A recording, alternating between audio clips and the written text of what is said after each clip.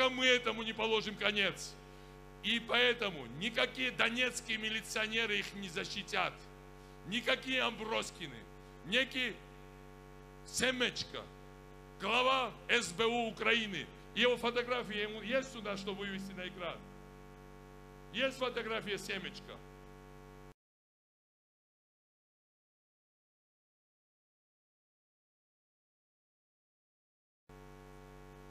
А? Нет? Давайте сейчас я хочу, чтобы вы посмотрели лица врагов Украины. Покажите Семечко.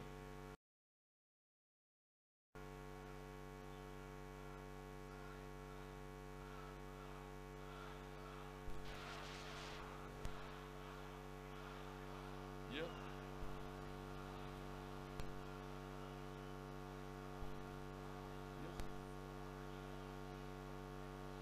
Есть? Вот это враг Украины. Запомните его глаза. Он должен сидеть, чтобы не было. Такие люди. Я хочу, чтобы показали Аброскина. Есть Амброскин? Нет, и даже его фотографии. Амброскин враг Украины. Я хочу, чтобы заметить, чтобы не потому, что он меня арестовывал. Я хочу сказать, Амброскин враг Украины, потому что он сдавал Севастополь. Амброскин враг Украины, потому что он сажает добровольцев. Амброскин враг Украины, потому что он выполняет самые грязные заказы. И ребята, кто под Амброскиным, готовьте ваши наручники, и мы их очень скоро наденем и на Семечко, и на Амброскина, и на других врагов Украины.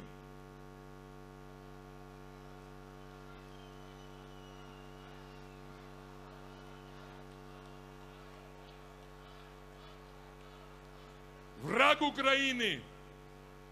Украины Ахметов. Он вас грабит каждого через тарифы. Это я его один раз видел только на трибуне футбольного матча. Я видел его глаза. Это глаза хладнокровного убийцы.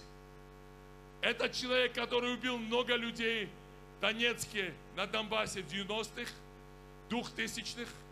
А сейчас он убивает каждого пенсионера Украины. Сейчас он убивает каждого человека в Украине через тарифы, через непомерные поборы, через контроль НКРЕ.